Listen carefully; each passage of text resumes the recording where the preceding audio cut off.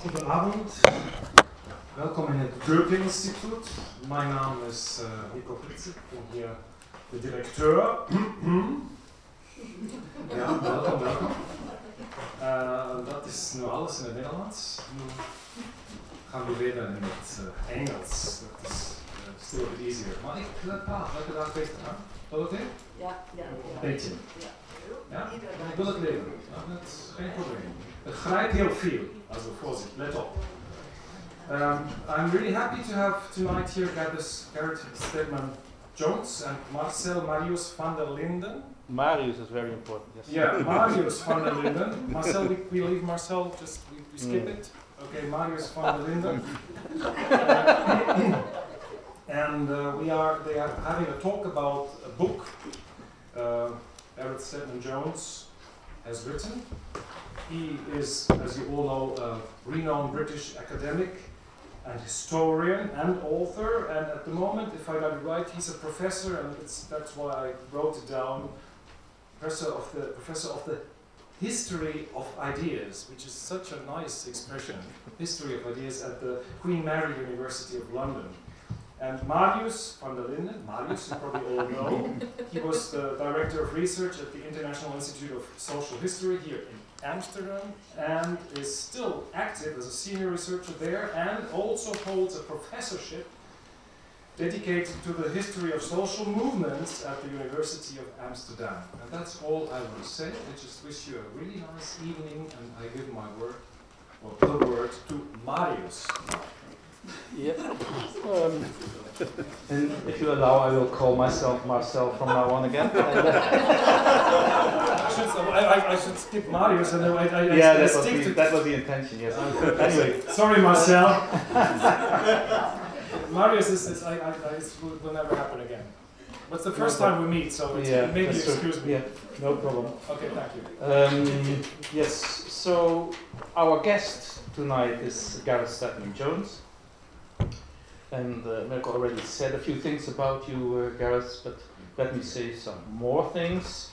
You did your doctorate in Oxford in 1970, and for the Goethe connection, it is important to know that you were a fellow of the Alexander Humboldt Stiftung in the Department of Philosophy at the Goethe University in Frankfurt in 73-74. Later you became consecutively lecturer, reader and professor at Cambridge, until you joined the University of London as Professor of the History of Ideas in 2010, if I'm not mistaken. From 64 to 81, you also served on the editorial board of the New Left Review, and you were a joint founder of the History Workshop Journal in 1976, and you're still on the editorial board of that journal. Gareth has published some influential books. Path-breaking and very important was his book Outcast London from 1971, the revised version of the PhD thesis, which was republished 3 times and is a pioneering work on the history of the laboring poor in London in the 19th century.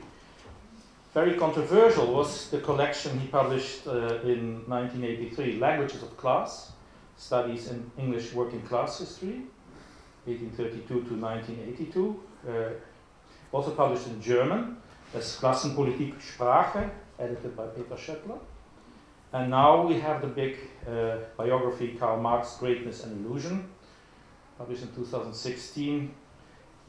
German translation appeared last year, and there seems to be a Dutch translation, but nobody of us here has seen it.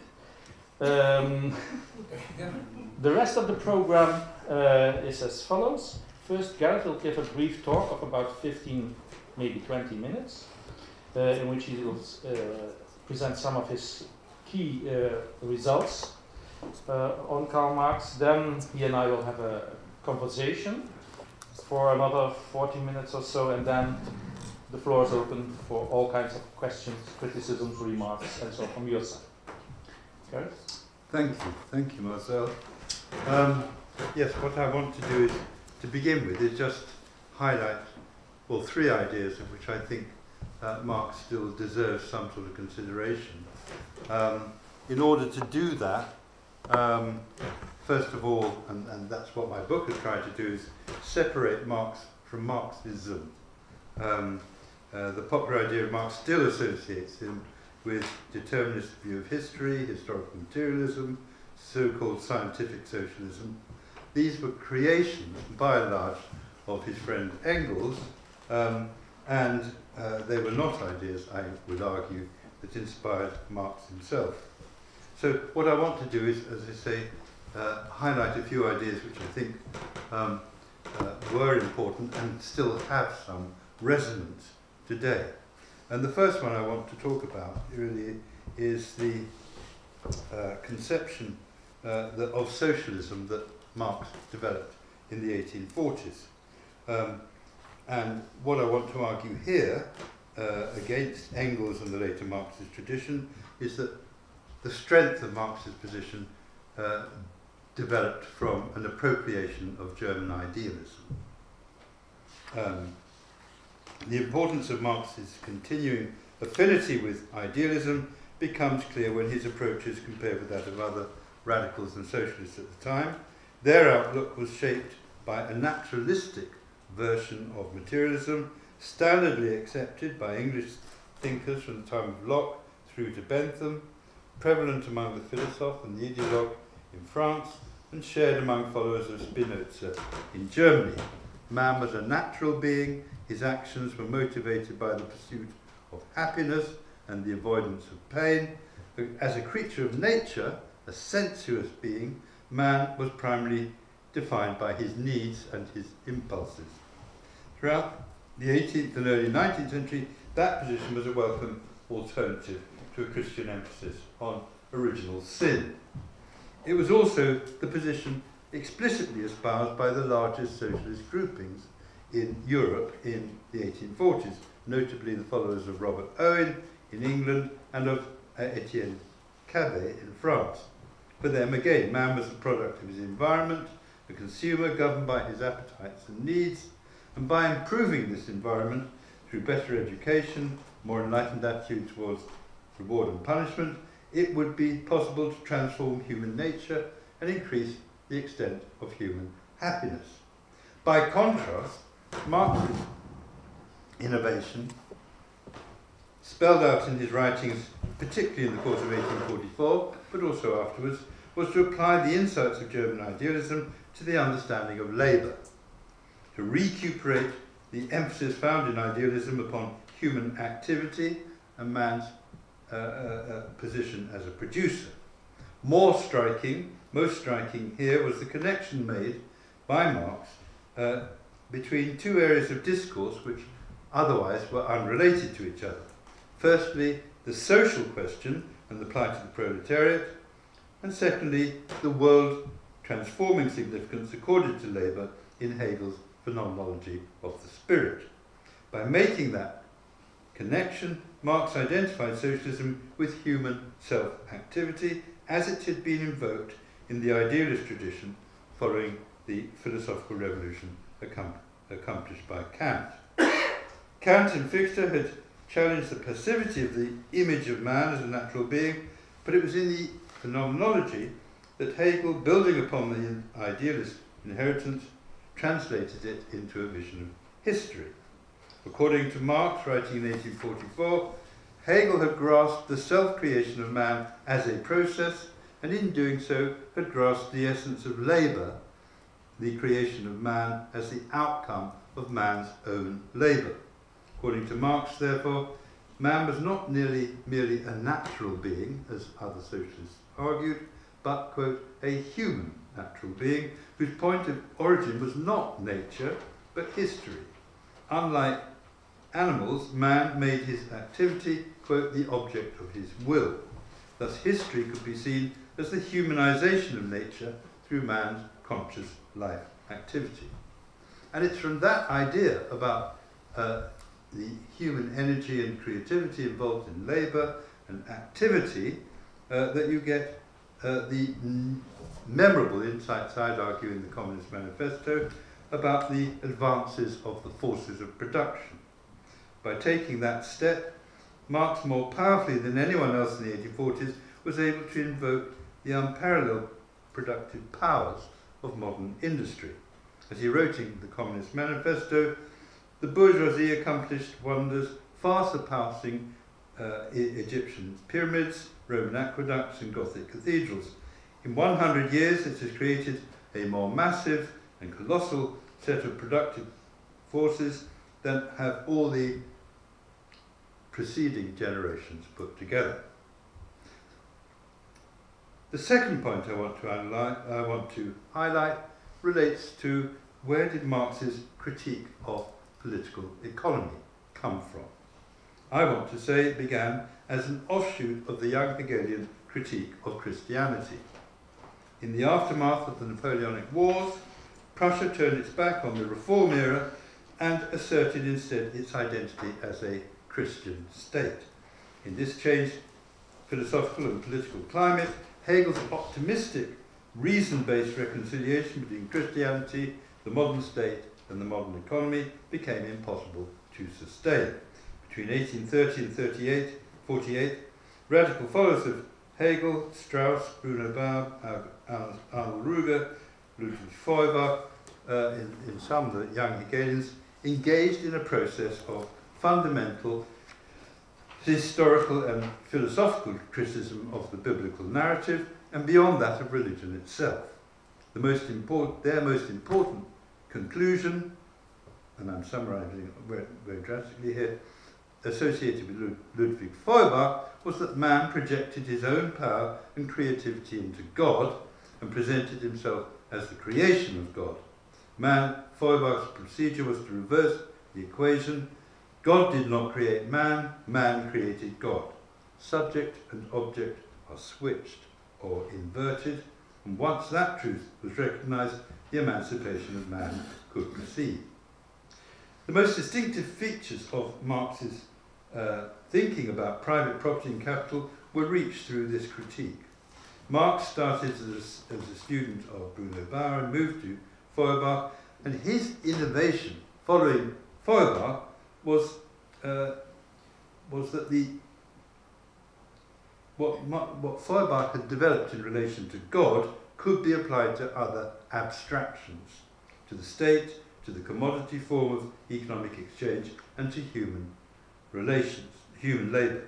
And in our day, this form of critique, starting from inversion, could, I think, equally be applied to other forms of abstraction, for instance, neoliberalism, patriarchy, economic determinism, or climate change. In all these cases, such entities should be attributed to human agency rather than natural forces. And that theory could be enlarged by Amartya Sen's work, but I won't go into that now given the shortage of time. But that's the positive side of his work in the 40s. I also want to sort of make criticism of the other use of Feuerbach that Marx and Engels made. That is the idea of species consciousness, which Marx had gathered from Feuerbach. In this connection, Marx congratulated Feuerbach in the summer of 1844 for providing, quote, the philosophical basis of socialism. The unity of man with man, he wrote, which is based on the real difference between men, the concept of human species brought down from the heaven of abstraction to the real earth. What is that but the concept of society? This obviously is a much more contestable claim. The genealogy of it goes back to David Strauss's Life of Jesus, published in 1835. Strauss claimed that if Christianity were to be saved for modern science, the figure of Christ would have to be replaced by the human species, or the idea of humanity in the whole of its history. For only the infinite spirit of the human race could bring about the union of the finite and the infinite, as portrayed by Hegel in his concept of absolute spirit. The next stage, beyond Strauss, was really, to cut the story short, taken by Feuerbach. Feuerbach replaced Hegel's idea of absolute spirit and Strauss's idea of the spiritual advance of the species by the notionally more naturalistic notion of what he called species being. whose expression would enable the flowering of man's communal nature. Species being was defined by Feuerbach as, quote, the unity of I and thou, i.e. not simply the relationship between man and woman, but more generally the fact that man was dependent upon other beings besides himself. Man was not pure spirit, as Hegel argued, or Bruno Bauer. Man's true human nature, human nature was an expression of the fact that he was both spiritual and natural being. But among the left Hegelians, awareness of man's true species being had been blocked by the development of Christianity, with its ascription of human agency to the divine.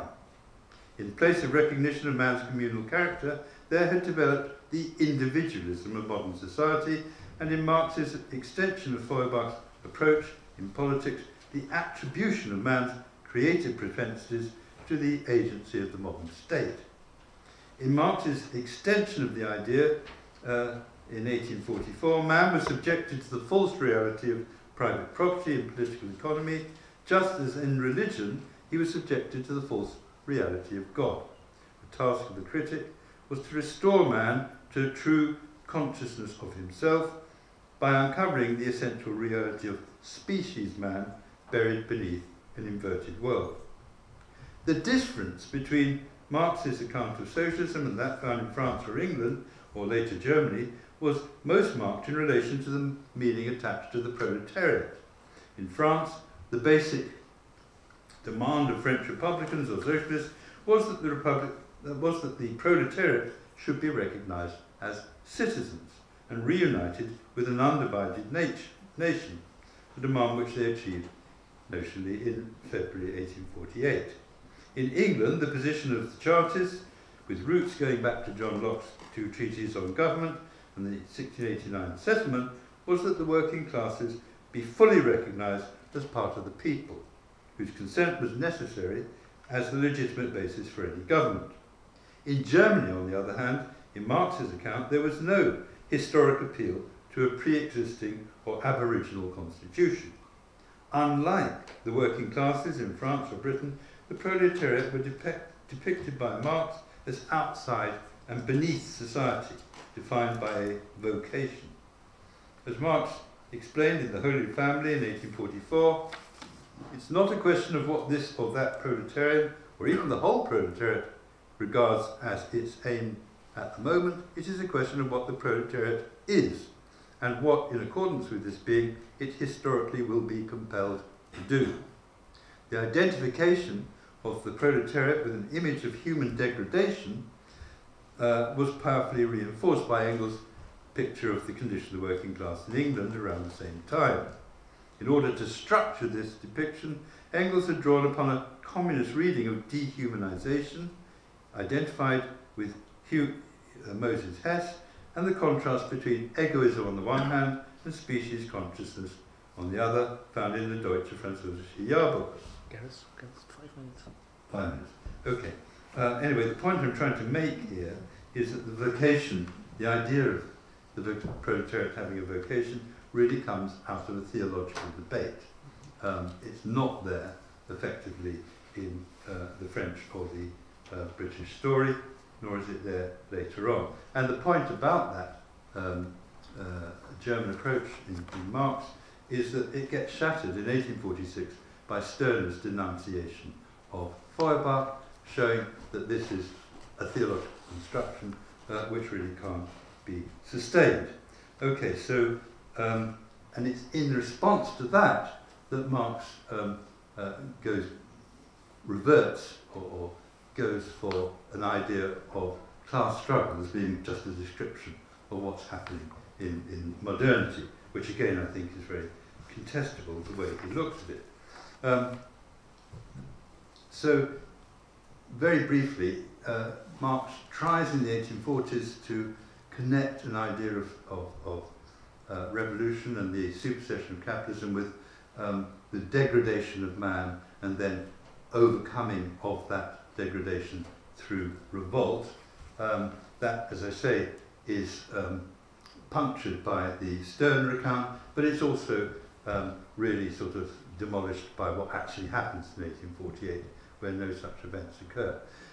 Just very briefly, in the 1850s, I think he has the idea that capitalism is a system, it's an organic form, it will grow, and it's becoming more and more worldwide in the world market, but it's going to come to an ultimate crisis and collapse. 1857-58 comes, no collapse, not even any political disruption. That's a period of some form of neurosis really for Marx, because his theories are not coming true. 1860s, much better news. You get the development of the International Working Men's Association. Trade unions have found a form which is effective. Cooperatives are expanding. These are all in England, but to a certain extent elsewhere. And there's pressure then for reform of the political system, culminating in the Second Reform Act.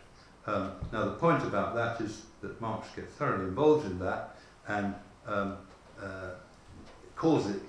salutes pressure from without, and I think that amounts to a different conception of revolution, which is more plausible, which is that revolution is not an event like the storming of the Winter Palace or the fall of the Bastille. It's a process, and it has a parallel in what Marx is saying in Capital about the transition from feudalism to capitalism, which goes over 2 centuries and so on. So I think that's an idea still worth entertaining. Well, we can talk more in discussion, but I think that would just be enough for now. Thank you. Yeah. So, reading your biography of Karl Marx, I must say, was a real pleasure. It is very well written, and yours is, I believe, the first Marx biography which is partly at least based on the Mega, the Marx Engels Gesamtausgabe, which is still an ongoing publication project which will be finished in 12 years' time. 113 volumes, because Marx was not lazy. In the eyes of several reviewers, your approach is provocative, since you treat Karl Marx as if he was an ordinary human being. Of course with important strengths, and you mentioned some just now, but also with quite a few weaknesses. As you say in your prologue, the aim of this book is to put Marx back in his 19th century surroundings before all posthumous elaborations of his character and achievements were constructed. We may come back to that later. But first I would like to ask you a personal question. Marx seems to have been with you since the early 1960s. When you were 21 or 22, you joined the editorial committee of the New Left Review. I already mentioned it. When the journal adopted a new format. And you collaborated with well-known Marxists like Perry Anderson and Robin Blackburn and so on. And you stayed with the review until 81. Some of your publications from that time seem to foreshadow your current work. For example, an article you published in May 65, London and the Revolutionaries, on the First International. I don't know if you remember that article, or things you wrote about Friedrich Engels. So, at first you approached Marx from a Marxist perspective, and you firmly criticized people who took a different angle. For example, in 1972 you wrote a foreword to the English edition of Werner Blumenberg's, he's a colleague from my institute, passed away a long time ago, Werner Blumenberg's useful biography of Karl Marx. Here you criticize Blumenberg's social democratic interpretation, complaining that for Blumenberg, Marx's importance, I quote you, Marx's importance today stems not from his creation of a new revolutionary theory, but the grandeur of his humanism and the wealth of insights scattered throughout his works. You were very much opposed to this view. But then something happened. Sometime in the 1970s or perhaps early 80s, your approach changed. In 83 you published the collection of essays, Languages of Class, in which you made a so-called linguistic turn. For now I only want to observe that since then, the early 80s, you have distanced yourself explicitly from Marxism, as you also did today of course, but you continue to think and write about Marx and his companion Friedrich Engels. In 2002 you republished the Communist Manifesto together with an enormous introductory essay of some 180 pages, And recently you published this big biography, Karl Marx, Greatness and Illusion. Of course, you have done more than only studying Marx and Marxism. I mentioned your studies on poverty and so. But my question is, of course, why are you so fascinated by Marx that you let him accompany you for about half a century? Well, part of it is accident, although that makes odd. But when I was in the 60s, of course, I was on the left, and I was very much part of the sort of new left outlook. I didn't know, although I admired Marx, I didn't know anything about him to speak of. And I think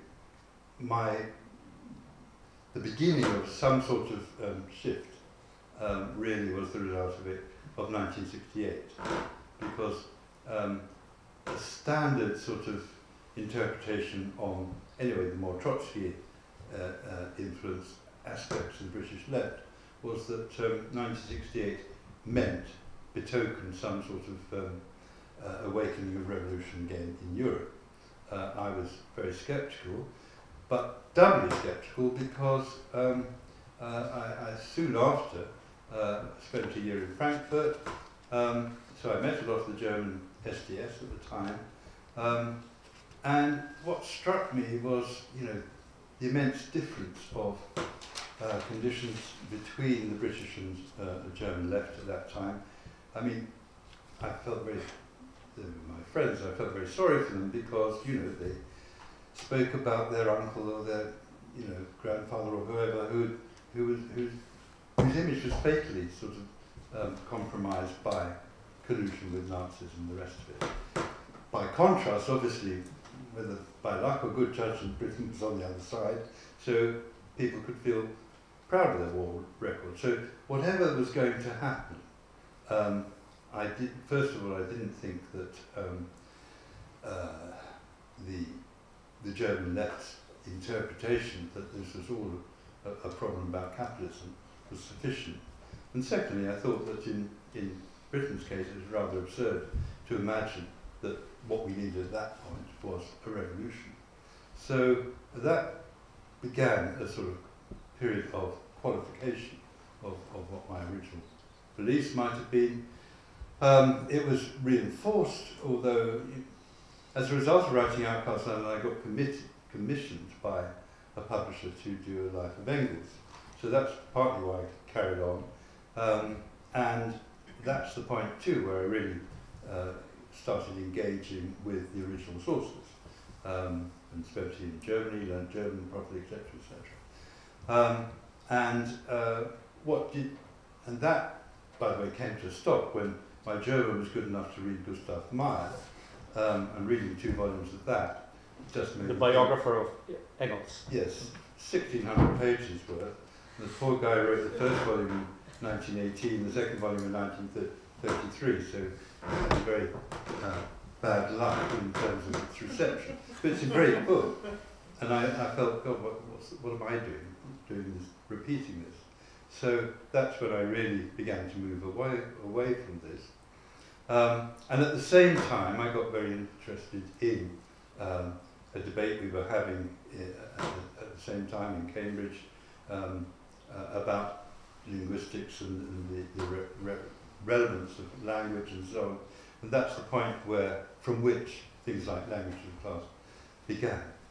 So what I'm left with still is obviously the sense in which Marx provides a terrific window for understanding fundamental events in the 19th century.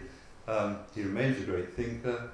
Some of the things that I've just said, remain things we still need to think about. But I'm not a Marxist, and I don't. And I think a lot of Marxism is rather childish representation of what's happening today. Yeah, I can agree with the last sentence, certainly. Even your greatest critics, like Alex Kalinikos, from the same university, I think, concede that you make, I quote him, a thorough and competent job of showing the contexts, the relatively liberal Rhineland, the counter-revolutionary Prussian regime of the 1830s and 40s, and the breakup of Hegel's philosophy, in which Marx's own ideas germinated. We get good detailed accounts of, for example, Paris in the lead up to 1848, the revolutions of that year, and the developments in the British working class movement and the European radical politics that made the first international possible. So that's a compliment from an enemy, so that is very serious. But the question is, of course, how, when we see the context which you described so brilliantly, how to situate Marx's acting and thinking in these developing contexts. And on Marx and the revolutions of 1848-49, you write, I quote, page 306, historians have come to understand class no longer as the expression of a simple socio-economic reality, but as a form of language discursively produced to create identity. Here we have the linguistic term. You say historians, but you do not mean all historians. You mean the Cambridge historians. So, yeah. So this, of course, reflects your turn of the 80s. And it is precisely, of course, the study of language in the full sense that you rightly say historians have for a long time neglected, and in doing so they have fallen victim to quite erroneous modes of explanation. But to what extent is this, for instance, applicable to Marx's notion of class? You've written a lot about languages of class, so that's why I ask it here. You argue that Marx's approach to class merged young Hegelian understandings of the role of labor in the transformation of the world with the language of class that originated in Republican, socialist, and even legitimist opposition to the bourgeois monarchy of Louis Philippe in France. But my question is, does this not neglect the influence of French and British political economy on Marx's analysis of the class struggle? Already in his Kreuznach notebooks, it's a very early notebooks, he reflected on the influence of property relations during the French Revolution. And very important for Marx and Engels was the trip they made in Manchester, to Manchester in 1845. Engels was just starting there as a manager, let's say. It was extremely important because in Manchester Marx met Chartists and trade union leaders and read in the original the works of British political economists, including socialists like Thomas Rowe Edmonds, William Thompson, John Francis Bray, who used Ricardo's value theory to trace the roots of profit in the only apparently free transaction between capital and the labor. We published all this in the Mega section 2, volumes 4 and 5, in case you're interested. These sources seem to contradict your argument that Marx, as you say, I quote you, failed to listen to the discourse of workers themselves. What do you say? Well, I think his reading of what was going on was heavily influenced at that time by Engels, who after all had the knowledge about what was going on in Britain. And my more general argument is that what as it were, Marxist argument is presented, and at its most sophisticated, say with Eric Hobsbawm, as the effect of two revolutions, the Industrial Revolution and the French Revolution. What I wanted to say is that really most of this language is the product of a context in which workers are excluded from the new constitution. We've got to see that the whole period between 1770s and 1840s, Sattelzeit or whatever, is one in which people have to rethink what the political basis of legitimacy and participation are.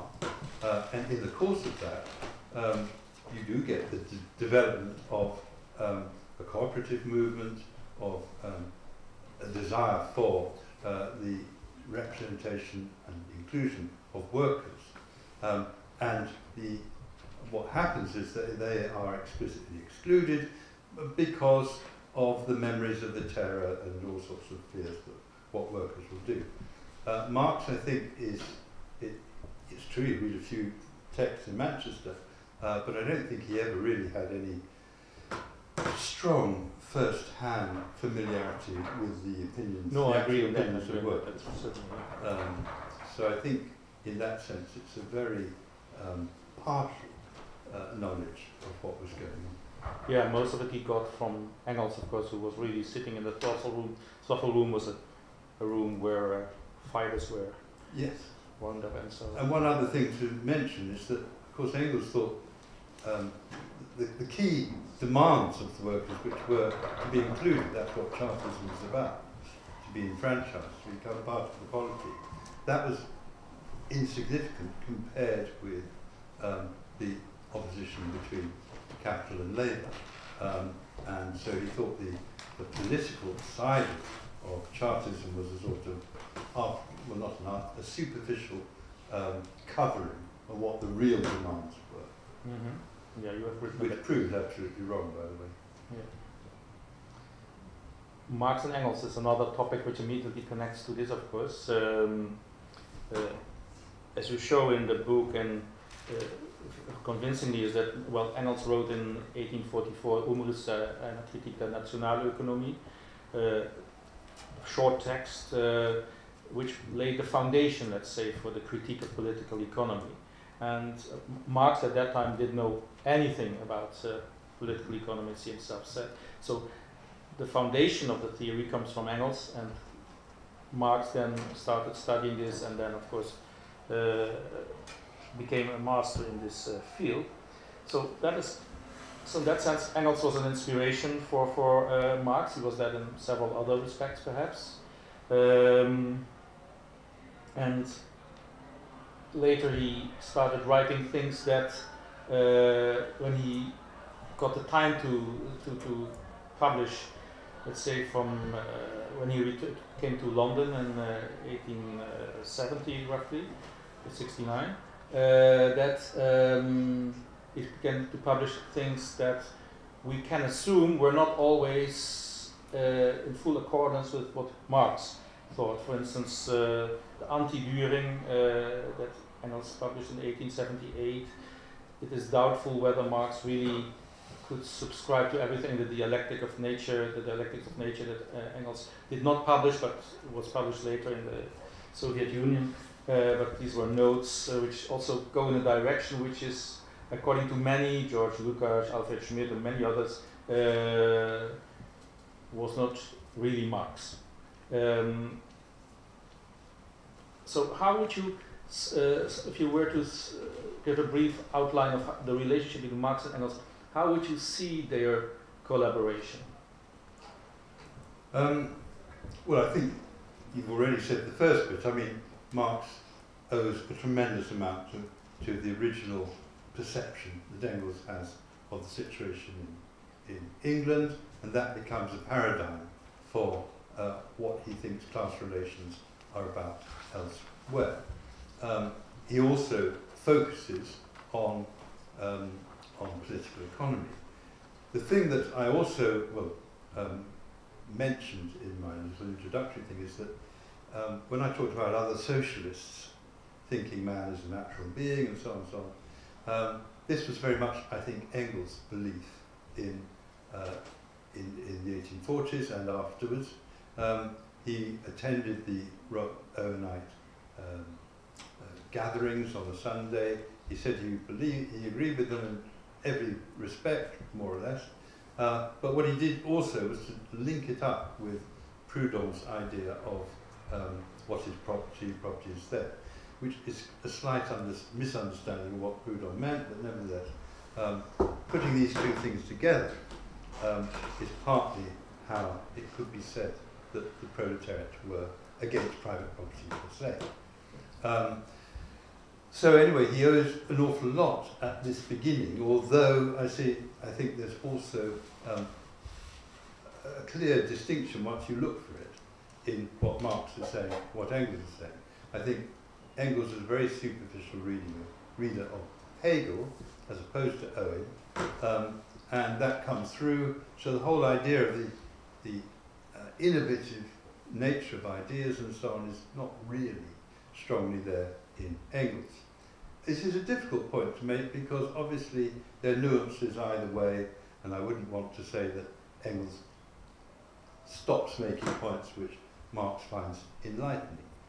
However, I do think that a lot of the theory that Marx develops in the 1850s and so on owes very little to Engels. Engels only has a marginal input. However, quite important, because when when Marx runs out of money, he has to go to Manchester and stay with Engels for the weekend or something. And incidentally, that's when he writes his preface to the Critique of Political Economy in 1859, which is very often in a Marxist canon treated as, you know, the absolute statement of what historical materialism is about. I suspect had a lot to do with Engels being, as it were, the other side of the table when he's writing it. And later on, of course, this thing is reinforced because after the mid-60s, Marx has no other sources of income. The bequests have run out. He can't do journalism anymore in a way that he had been able to in the 1850s. And so he is dependent on Engels' goodwill. And Engels has developed more and more this idea of the natural being and connects the original Owenite insights with Darwin and so on, and sees a parallel between what Marx is doing in history and what Darwin has done in nature. And I think Marx, well, he had to be a bit diplomatic, I think. And also, of course, probably like others, he was happy that, you know, Darwin had knocked down the pilasters of Orthodox Christianity, and the Victorians were feeling very uncomfortable about it. But he didn't, unlike Engels, think that he agreed with Darwin in the end. He thought, well, Darwin was very uninterested in human history. Also, Marx showed quite an affection for non-Darwinist theories and fixity of types, which, you know, doesn't really go down with the Darwinian orthodoxy very much. I think in the long run what matters too is that Marx pursued the idea that humanity was fine. You know, in the original history of hunting and gathering and so on, there was no real scarcity, there were resources outpacing sort of human desires. Therefore, you didn't need to have class, you didn't need to have justice, you didn't need to have a state and so on. They developed with scarcity. But the promise of the Industrial Revolution was at last maybe you'd overcome scarcity and you'd have that situation again. So that's why Marx in the last decade gets very interested, but always has been a bit, in primitive human history, because he thinks this is actually going to give us a clue about what post-capitalist history will look like, you know, in which human nature is restored, no longer, as it were, alienated or bifurcated in the way that private property, etc., had imposed on it. But what happens, of course, is that the scholarship establishing that, German scholarship like that of von Maurer and so on, is progressively, and Henry May more generally, this is progressively subverted in the 1870s and 80s. Fustel de Coulanges,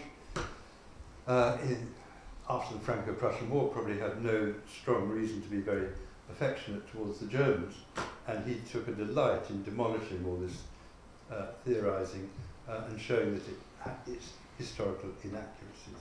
So that by the mid-80s, late 80s, this theory has really had it.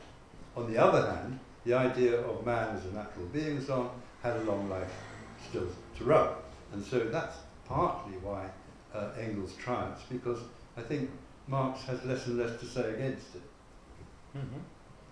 But then when Marx died, Engels, well, he writes somewhere that he always played the second violin and Marx the first one, and now he has to be the first violin, and he says, well, I am not the first violin, so there maybe I may make lots of mistakes, so I quote freely now. And he was then editing from Marx had during the last 12 years or so of his life, he had been working on many things, but he had also already before he published volume 1 of Capital in 1867 had amassed huge piles of notes and fragments and so on. And these have now all been published since 2013 in the Mega.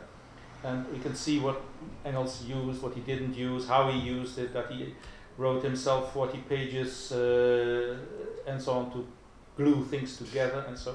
But what would you say about the way in which Engels did this? Well, I mean, revealing all this is not least due to Marcel, and I think it's a tremendous piece of intellectual labour, because it can actually restore the difference between what comes out in the published form and what was originally there, and the process of selection, quite intense selection in certain cases, which took place.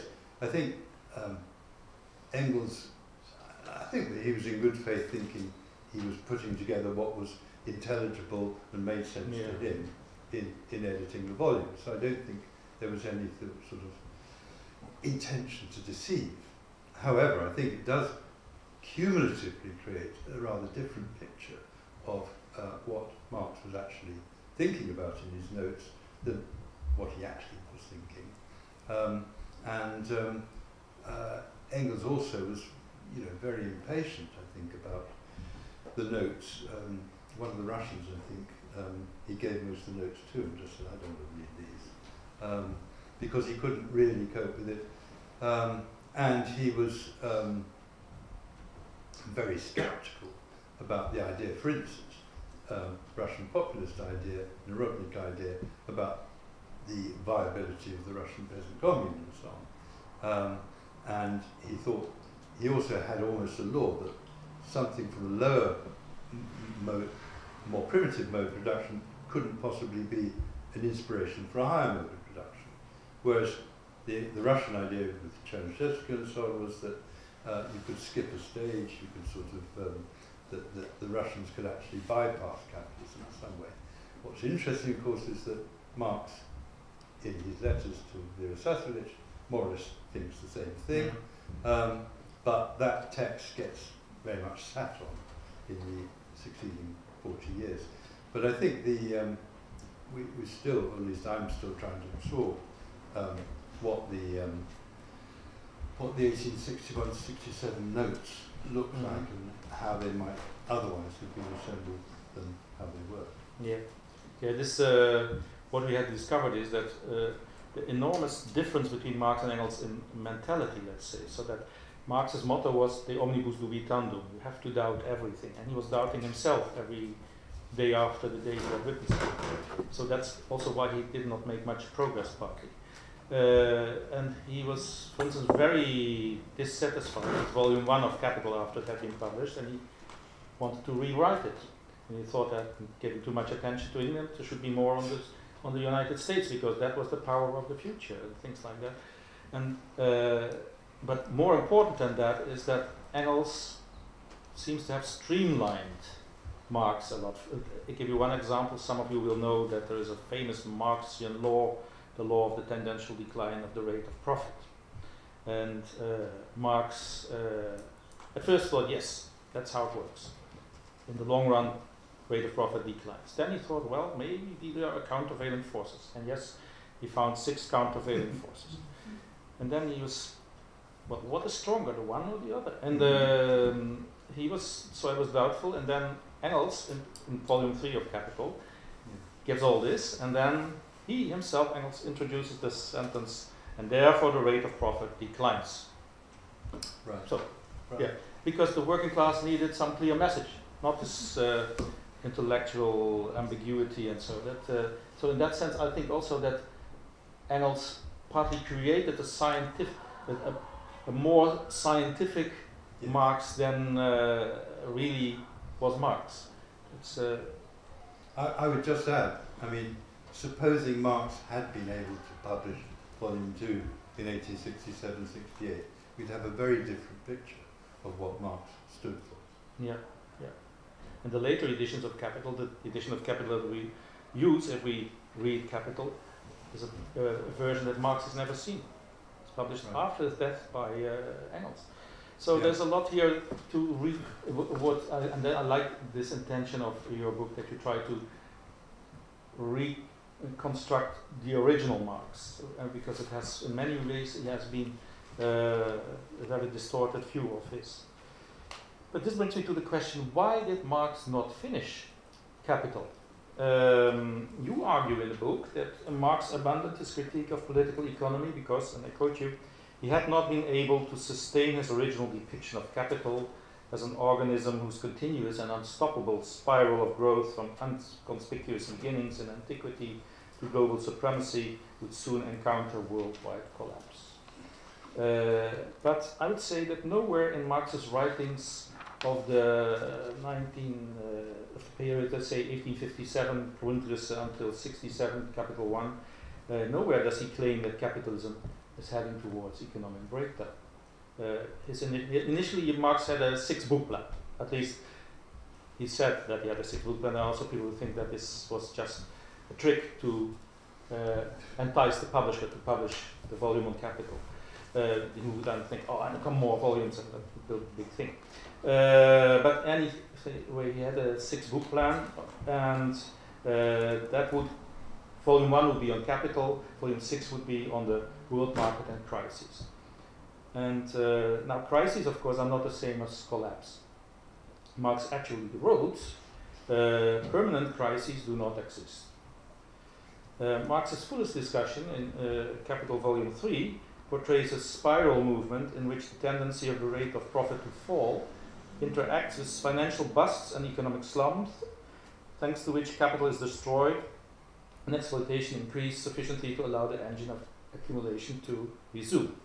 So Marx's discussion of the tendency of the rate of profit to fall concludes in the original manuscript of 64-65 with the sentence, and this sentence was cut by Engels, hence crises. So Engels didn't like this. In any way, Engels didn't like the idea, as Marx thought. Marx thought that crisis and credit belong closely together. And Engels took them separately and made 2 separate chapters separated by another chapter of this. The vicious circle, Marx wrote, and also cut by Engels, of boom and bust will continue as long as capitalism exists. Now, one of your suggestions is that Marx supposedly abandoned his economic studies after the publication of Volume 1 in 1867 because he was unable to address the development of capitalism as a global system. Recent research, however, has shown that from the 1840s onwards, Marx analyzed bourgeois society as a transnational nexus of relationships. I refer to the publication of Lucia Pradella, Thomas Kuczynski, and so on. One of his main preoccupations in the 1870s was to ensure that capital was not simply a study of Victorian Britain, and in the French edition of Volume 1, which was the one which he already changed a few things, he included more material on colonialism and the world market and so on. He tried to extend the analysis of crisis and financial markets to, as I said already, cover the United States and so on. Given this perspective, this, let's say, increasing transnationalization of his analysis, how should we think about this Marxian interest in the Russian Obshchina, the land commune that you just mentioned? You devote a lot of attention in the last part of the book to this, and rightly so. It's very interesting what you have to say about this. But you consider Marx's interest in the Russian commune as an indication that he was abandoning his economic studies. It would not make sense to assume that he sought to deepen his analysis, but no. Would it not make sense, I say, to assume that he sought to deepen his analysis of rent and landed property in Volume 3 by studying American and Russian agriculture? The United States was a big agricultural power. Russia was the other power he thought would come up. It was a great prediction, of course. And he wanted to understand both these societies. Would that be an equally plausible or even more plausible explanation for this? So that he did not give up his interest in political economy? Well, a lot of your correctives I would accept. I think that I probably stated this a bit too strongly, because he gave up economic studies in the 70s. I mean, he makes various attempts to start Capital again, but my sense was that he gets frustrated, he stops, he then has another go a year or two later and so on. He does try to adapt, as you say, I mean, the French edition of Capital, so that it's not just a story about England and so on. I'm very open to the idea that he tried to have a more transnational idea. But I think there was, well, and optimistically, I'd also say that, you know, the 1867 or 1864 to 70 period was one where he thought he was back on track. Not the revolution of 1848, not 1789, but a way in which transition might be happening in front of one's eyes. I think he was very disenchanted by the way that all came to an end. First of all, he thought, you know, because British trade unions lost interest in the international movement after the Reform Bill, and they got more interested in supporting the Liberal government, not least because the Liberals were trying to do serious land reform in Ireland and so on. First of all, he thought, well, Ireland is going to be the vulnerable point, and this is going to bring the system crashing down. But in fact, the Irish moved towards a more constitutional opposition, and again, very much attached to the Liberal Party, which Marx, if he had an anathema in British politics, was the Liberals rather than anybody else. And then, of course, later on, one of his recurrent themes, of course, is his anti-Russian idea, and a mildly pro-Ottoman sort of view of European development. So, Russia-Turkish war, he thinks Russia's going to lose, that'd be great, revolution will come from the east and this sort of thing. But of course Russia is okay in that war, so that doesn't work either. So I think he still thinks, you know, and you can see it from what he says about Morgan and ancient society towards the end, he still thinks that capitalism is a transient form, and it's going to be bypassed. But I think he's given up any idea about precisely when that's going to happen or whether it's going to happen in his lifetime. I think he's much more agnostic, if you like, about what will happen next, in a way that in the 1850s he hadn't been. Yeah. This brings me to my last question, considering time. Well, I quoted your criticism of Werner Blumenberg in the early 1970s. Oh, that's so embarrassing. I wish it... My question would be, have you now become the new Blumenberg? You say Karl, because you call him Karl all the time. He was at its most politically effective when he forged, as you say, a new social democratic language in the mid-1960s through his role in the First International, and supposedly distanced himself from his revolutionary communist youth.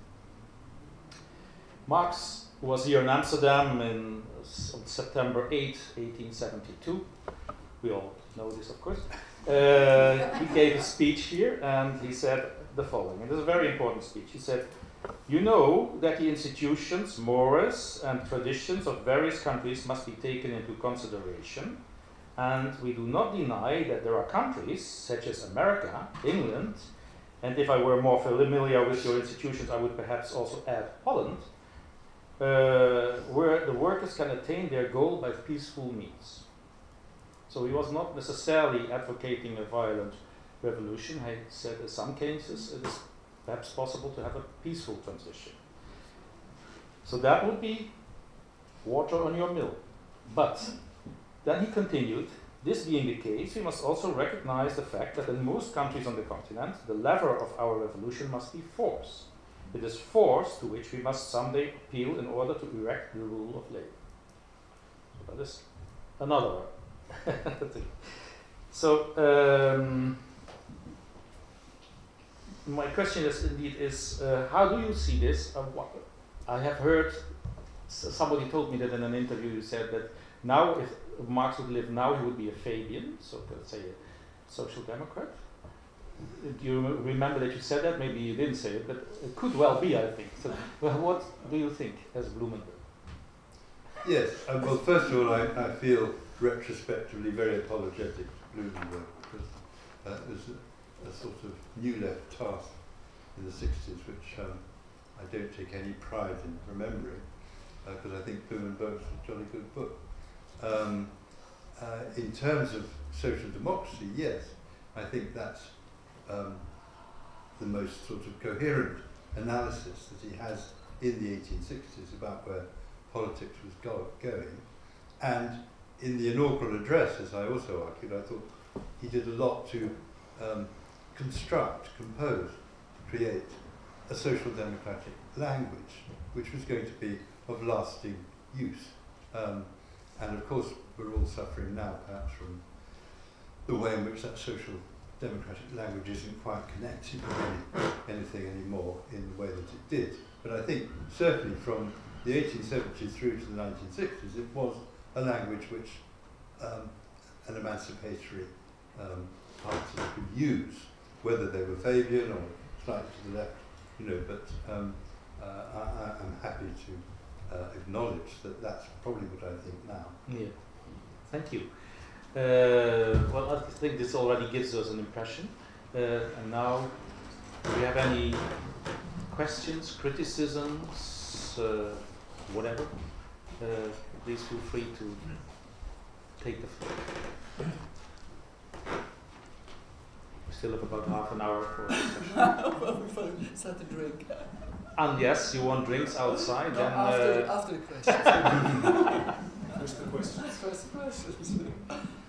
What do we do if there are no questions? Katinka? Sorry. First of all, thank both of you. A lot of new knowledge. My question is basically related to 1857. You mentioned that the revolution didn't happen. Now, I always wondered about the work Marx has written about 1857 Indian mutiny in India. That was in 1857, and he has written quite a lot on that. And I always was wondering why suddenly he was so interested in this Indian mutiny. And my question is, do you think that had to do with the fact that actually what he thought would happen in Europe didn't happen, but he saw something like a revolution happening, or he wanted to see it in that way, and that's why he got interested in it? I don't think that's the answer. I think that he, at that stage, he's still a supporter of British rule in India, because he thinks they're a civilizing force, they're bringing roads and rail and all that, and civil service for that matter. And he thinks the interesting comparison he makes is not this is the Indian version of 1789. He says this is the Indian version of 1787. 1787 was the revolt of the notables, who tried to push back, a society of estates and so on. And he thinks the people who are rebelling are a very sort of pampered group and not of revolutionary significance. And the first person who makes him correct it in a way with the speech in Parliament is Disraeli, who says, we think this is probably a national revolt. After that, Marx slightly changes his tune, but originally he's pretty unsympathetic to the Indian movement.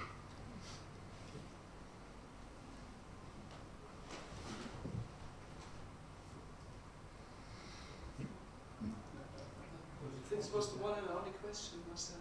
Yeah, so... Jonathan. Jonathan, please. Yeah, thanks. So, Gareth, I'd like to raise an issue that we were discussing a bit over dinner, which is that, here we are at the 200th birthday of Marx. There is a big Marx revival of a certain kind, especially on the contemporary left. I mean, there are many other books coming out for Marx's birthday. The past 3 days there's been a huge conference in Cologne on what does Marx's political economy have to say to us today. Now, the question is, for those people who would say that Marx has never been so relevant in the wake of, let's say, the global financial crisis, the euro crisis, and so on, and in a way we see also, let's say, a revival of 1970s neo-Marxism, what would you say to them? First of all, where do you disagree that Marx's concepts are really useful to understand the wake of the financial crises and economic crises we've experienced in the past decade? And to what extent is the neo-Marxism that we're seeing today, what real relationship, if any, does it have to the Marx, the historical Marx of the 19th century that you have been uncovering and telling us about tonight? Well, that's a very interesting question. I think I mean, first of all, that you know, what Marx's work stands for, and still, you know, has a legitimate point to it, is that, you know, capitalism is a very unstable and volatile force, that it is something which, as it were, or the value form or whatever, has overcome all political barriers and so on. So in some way, we are living, just as he was living, with the sense of a world market, with financial instability, with boom and slump and all these sorts of things, which are, I mean, he's not the only person in the 1840s to 1870s to remark upon these things, but he was one of the most informed observers of it, because he read The Economist every week and he sort of tried to follow the thing event by event. So his writings, I think, still have interesting resonances reading now. I don't think, however, that beyond that, Marx has anything very specific to tell us about the present crisis, if that's what it is. I think, and also the quality of the reading of these people, very often I think is very cavalier. I mean, it's a metaphorical Marx, as you said, I think, who did it, or a rhetorical Marx, rather than, you know, did he actually, in analytic terms, produce something which we can compare with what's happening now. There's more of it in some of the literature. I mean, Piketty makes some attempt at that, I suppose. But what depresses me slightly is the way in which he becomes this, just this banner, and a way to excommunicate and anathematize many other ways of thinking about things, without himself being a very sort of thorough mode of study and criticism either. So he's just someone who can be used as a sort of club to knock down, you know, in England, for instance. I mean, all that's necessary is to be told you're a Blairite, and that, you know, just ends the debate. Very done, yeah. And this is very crude forms of political debate, and I think in that sense I don't think Marx is at the centre of it, actually, but he's one of the people who can be used against the reformist and sort of capitalist-friendly reforms of so-called social democracy in recent years, I think. Maybe I can add one thing here. I'm co-editor of the historical materialism book series published by Brill. Yes, please. And that tries to revive the Marx studies, and we are now approaching volume 160. It's since 2002, and we have 200 books under contract. So there's something going on there. There is something going on, and these, I can assure you, are very serious books also. So you are right, of course, of Marx being used as a club and so, but there's also another kind of serious study of Marx going on and reviving. The gentleman there. I heard in Deutschlandfunk that the People Republic of China is going to spend a statue to the city of Trier. They did. They did. But my question is as follows. What's the political significance of this gift?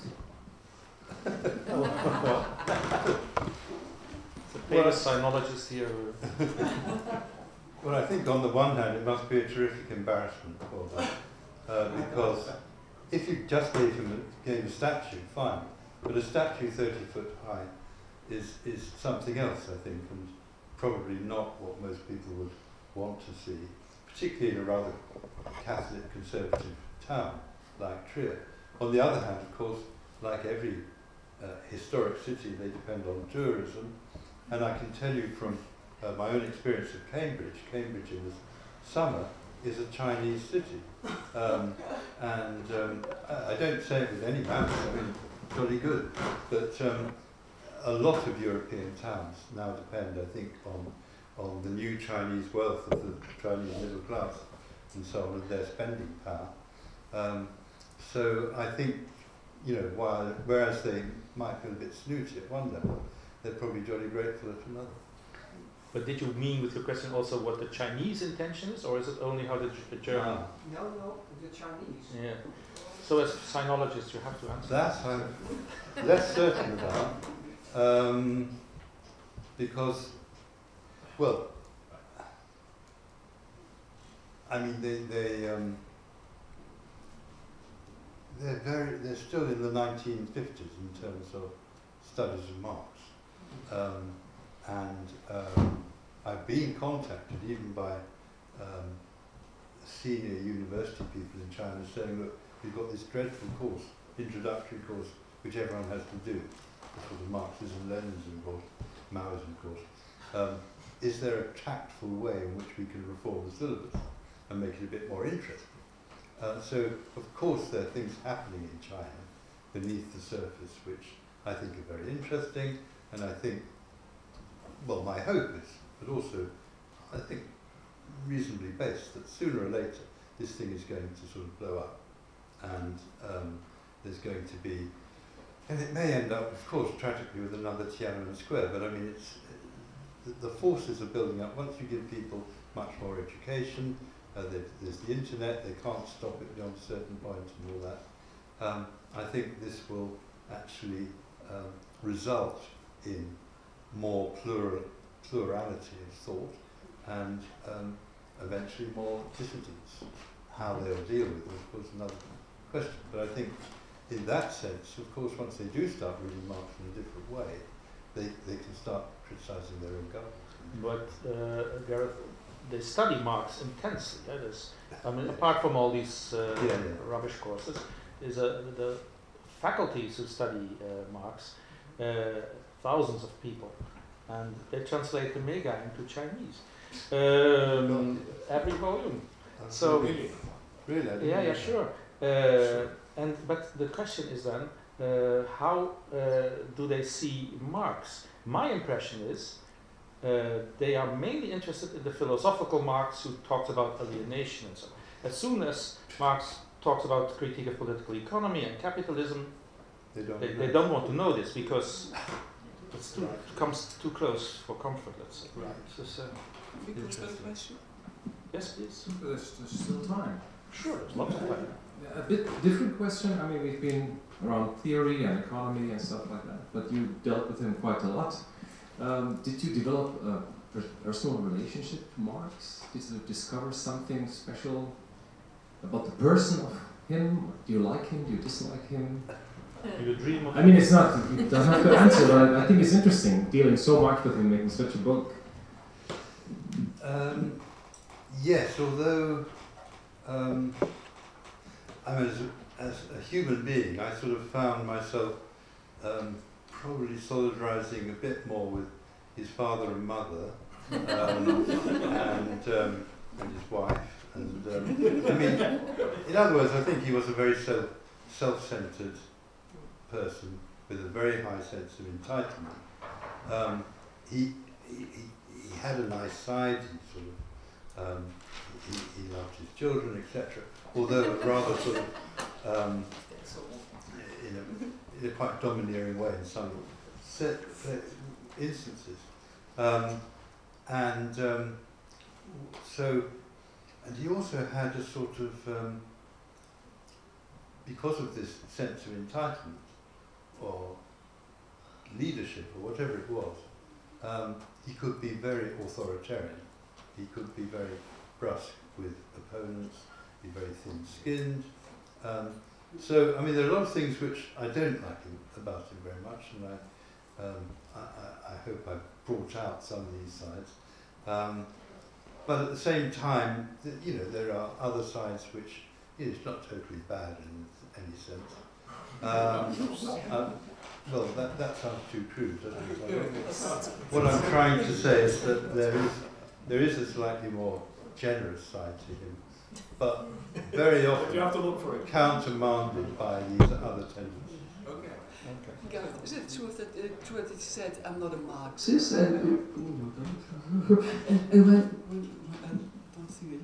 It's too strong. When did he say it, and when did he say it, and why did he say it? That he's not a Marxist? Yeah, sorry. Yes, Apparently he said, I'm not a Marxist. Is that true? Yeah, yes, but it was to, in France, a group around Paul Lafargue, I think I'm right in saying, in the late 70s, developed sort of ideas which were very crude. And I think in exasperation, Marx said, look, if this is Marxism, then I'm not a Marxist. So I don't think it was meant to have a more general meaning than that. No. He didn't know yet what was going to come. No. No. Thank you.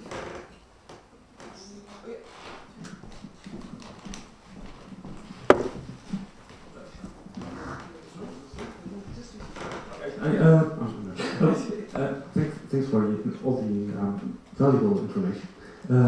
Concerning the relevance of Marx in 2018, 10 years after the financial crisis, and with staggering levels of inequality, I think he does have some relevance for us. And I would like also mainly is economical analysis, and it's used by economists like Michael Roberts in England and Richard Wolff in the United States, and they are really productively making use of. No, speak in the mic. Speak in the mic. Yeah. It's still. Yeah. But I think there is some relevance after all, even 200 years after this person. Mark Roberts, great website. Yeah, would you like to say something? Well, only very briefly, I'd say that I haven't read all the writings of people who are taking Marx seriously, the present. So there may well be people who I ought to read more carefully, but on the basis of what I have read, I haven't been that impressed. So. Okay. No. First, Marcel. Yeah, it's a little bit like a follow-up, because of course you're doing an intellectual history, and I think it's very valuable also with the mega project that we can really see the origins of how those thoughts were evolving.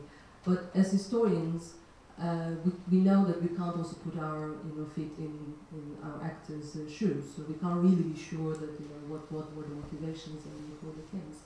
So sometimes this kind of discussion reminds me of this discussion of what is real Islam or what is real Christianity, because it's like a little bit relevant to what he said now, because it is lived. People have read it and people have perceived it in different ways. And I think what Marcel was emphasizing, also like your trajectory and historical experience, of course, have shown us maybe some crude forms of it, some childish forms of it, but they were not the only ones. They were the narratives that were powerful and that they could exist. But I think it's very important to see how people. It's not a question, sorry, but it's like how people perceived it and how people read it as like the historical materialism method. So for a lot of Marxists today, these are these insights are important. The way he approached inequality, the way he approached his study material. So as I link with the real Islam thing, so you can't really think about Islam without thinking what Muslims are doing today. So it's like we can't really break this link. Well, Gareth, have you thought? Yeah. only just to say that, I mean, of course you're right. I mean that there are insights which intelligent readers can pick up from reading Marx, particularly if they're trying to relate it to current crises and developments and so on. And that's really, I would have thought, possible with other thinkers too, that people can get inspiration from them. How much, I mean, what I was trying to do in the book was, much more simple. I was just trying to say, what was Marx when you cleared all the subsequent development away? In some ways, of course, it's an unrealistic project, but it's worth trying nevertheless, I think, in order to, sometimes it gets nearer to what his intended meaning was than, just picking out sentences or citations and thinking of them as insights, irrespective of the circumstances in which they were written. Okay. Now I have one more. Jonathan, you wanted to Yeah, say? Yeah, but wait 1 second. Wait 1 second. I wanted to say, if there are no, this could be the last question, unless there is somebody who still has a question now, then he or she should tell me now. So after Jonathan, we have solved all the problems. Well, this is just a kind of coda to some of the exchanges about Marx and Marxism today. So it's about Marx and Piketty. I think many people would agree that among the contemporary analysts who claim to take inspiration from Marx, Piketty has been among the most influential and is also in some respects, especially as a historian, among the most serious. But listening to your exchange about the tendency of the rate of profit to fall, I was struck by a paradox, because for Piketty, in his at least model, the great problem that causes inequality is the tendency of the rate of profit not to fall, and for the rate of growth to lag behind the rate of profit, which somehow, for reasons we don't understand, remains historically stable over long periods. So what should we make about the relationship between Marx and Piketty if the debate about the tendency of the rate of profit to fall and countervailing tendencies is at least a central feature of what came to be known as Marxist political economy? Gareth? Well, I think Marcel gave a good analysis of which you can get by looking at the original Marx notes compared with Engels' transcription in Volume 3 of of what Marx thought about the tendency of the rate of profit to fall, and the way in which he ended up thinking it was a very complex problem in which there was no just simple answer, having originally thought that this was going to be it. And so I think on that basis other projections can also be made. So I don't want to really get into any judgment on whether Piketty was legitimately making a point or not. I mean, the fact is that whole generations of Marxists did try to make the rate of profit falling a sort of doom bell for capitalism, and it never happened. So I don't know whether the rate remaining is also a dangerous thing, as you say, or Piketty says. Yeah, I can only add that Piketty has two Trotskyist parents, Okay. So then I thank you all for listening to us here and having taken part in the discussion. And Helga, you would like? Yes, thank you, Marcel and Gareth, for being here and this fantastic discussion. And you're all invited for a drink in the cafeteria. Onze borrel is beneden in the cafeteria. Thank you very much, Gareth.